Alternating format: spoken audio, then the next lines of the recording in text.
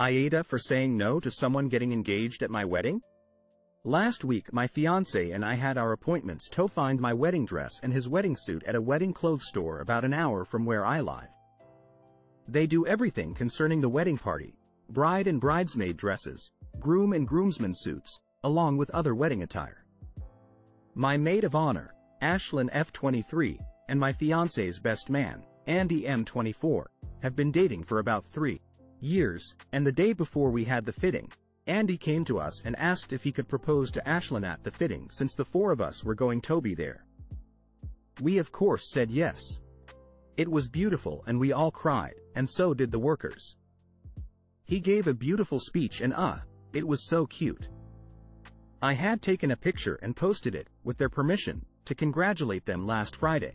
Yesterday, I got an angry text message from my fiance's cousin, M31, saying that I needed to have a talk with my fiancé because he said no to the cousin proposing at our wedding.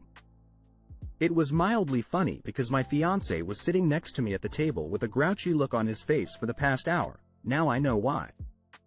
I texted the cousin back and told him that if my fiancé said no, I will as well.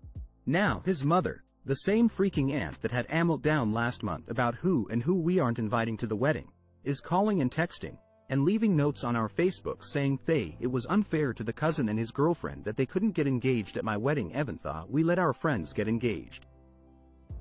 Have to do anything, my fiancé's mother and sister quickly shut their hit down. I love my in-laws, but the people on Facebook who saw the comments are now harassing us about the situation. These are people who we don't even know. Edit. My Sil commented on this post. Hi day, love you, see you this weekend. AITA for choosing not to pay for my daughter's university fees despite paying for her brother's? My 57M daughter Jane, 21F, has recently been accepted into the university of her choice. Now me and my wife, 55F, are glad with this news. The only thing is that Jane got accepted to do an English degree. Now Jane, compared to her 2 brothers Mark, 28M, and Leo, 30M, was quite late in applying to university.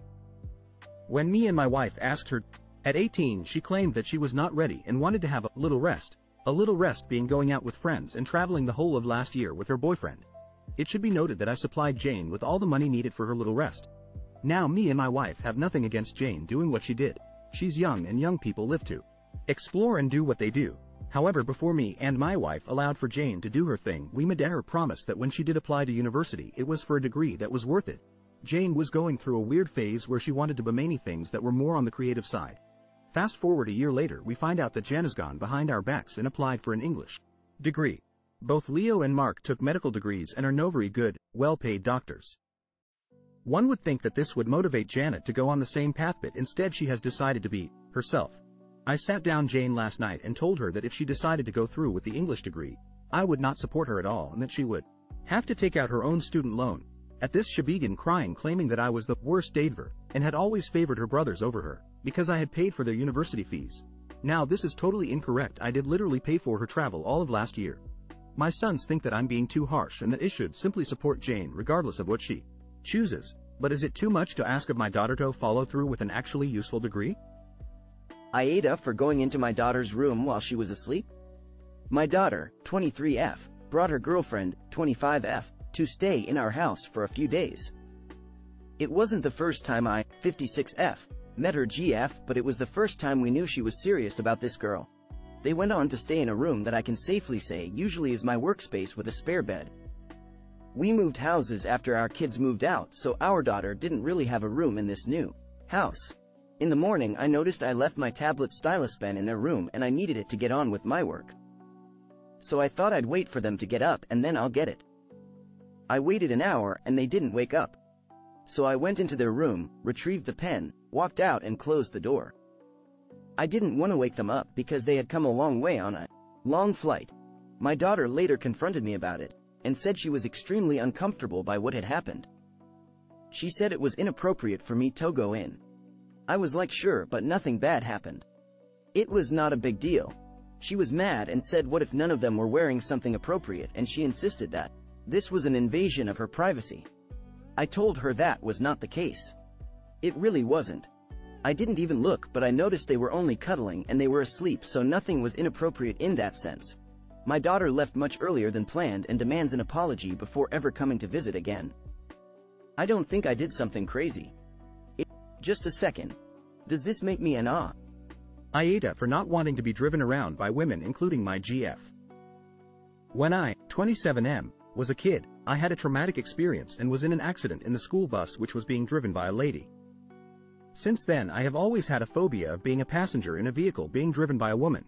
My mom did not drive, and even when my older sister learned to drive, I refused to drive with her even though my other siblings did. I have my license, not a car, and when I take public transit, I also take the next bus if a woman is driving. This is a phobia, and I do not think women should not drive or anything. Recently my GF and I moved in together and she has a car. She is really upset with me as, whenever we go out together I insist on driving her car. She says it feels like I am misogynistic when it's just a phobia. I said I would be okay taking public transit and she can drive her car and we could travel separately, but she thinks that is not a solution and that I should get over it. AITA here? It is not like I am telling her she cannot drive, and I apply this rule to everyone even when it inconveniences me. I told her she was free to ask my family about my past. AITA for not handing over my rescue inhaler? So, the story goes, me, my friend, and our significant others planned a road trip for a couple days. We all had 3 months to plan ahead. For context, my friend's boyfriend and I have asthma. My asthma is so severe that I have disabled parking and an SDIT. I don't know how severe his is, but I feel it's relevant to add that he smokes weed, cigarettes, and vapes. Almost every time we all hang out, he asks to use me inhalers and I give them to him without a second thought. Before we left for the trip, I let my friend know that I didn't have the means to be sharing my inhalers with him. As you've probably already guessed, he asked to use one of my inhalers on the last day of the trip. Gave him one of them to use and thought nothing of it until last night, 3 weeks later. So, my friend comes to me and says that as her friend, I could have at least given him a few puffs off my inhaler.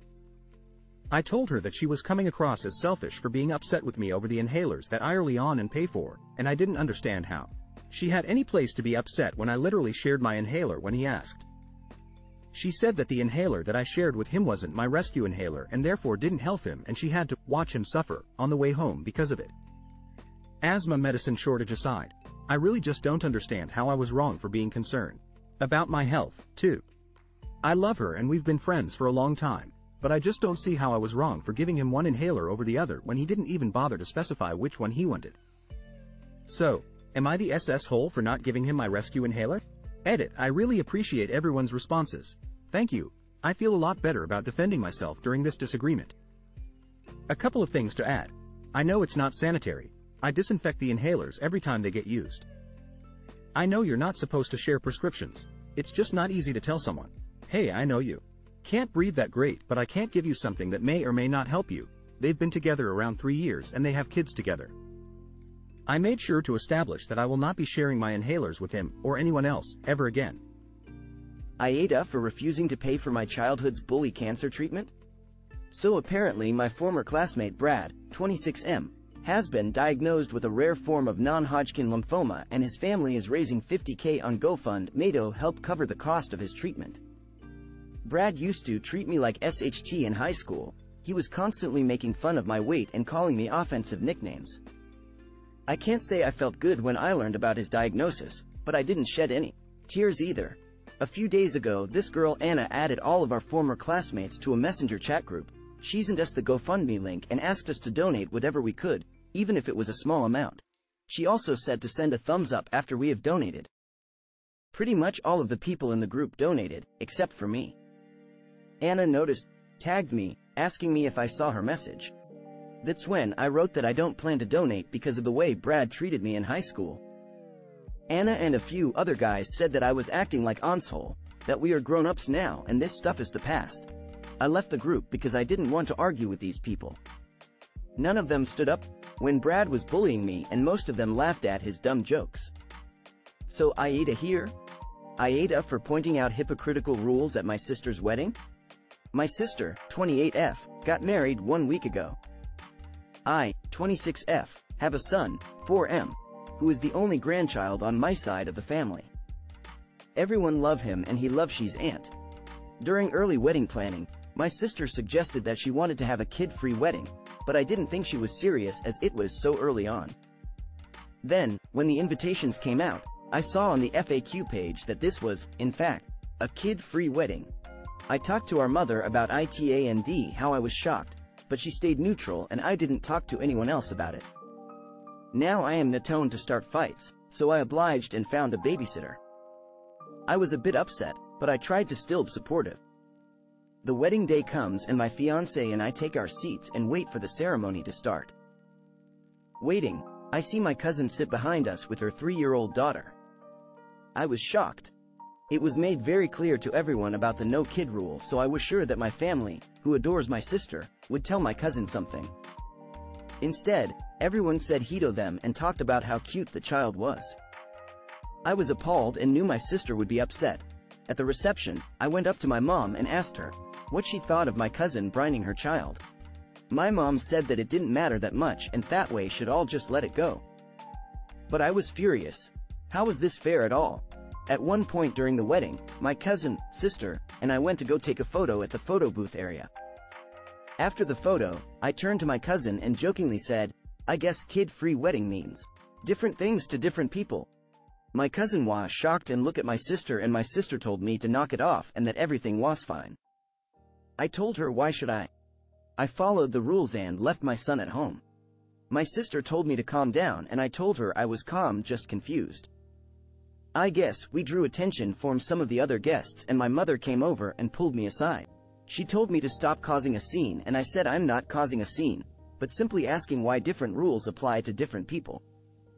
My sister came over and told me to stop and that I was ruining her special day. I couldn't believe it. My fiancé and I left because I could not stand Toby in the same room as my sister then. Ever since the wedding, my mom has been telling me to apologize. I keep telling her that my sister should apologize to me. I haven't spoken to my sister since and I don't plan on it until I get an apology. AITA? Edit. People keep saying that I should not have brought this up at the wedding. But when should I have brought it up? It seems worse to bring it up after the fact, doesn't it? Edit number 2. To be clear, I originally wasn't mad at my sister. I was upset at my cousin and slightly upset at my family for not saying anything when they saw the child. I didn't want a fight to happen, just for them to hold her accountable. However, I got upset at my sister when she got mad at me for bringing it up. I feel like I deserved to let my cousin know how I really felt and I wanted my sister's support since I followed the rules.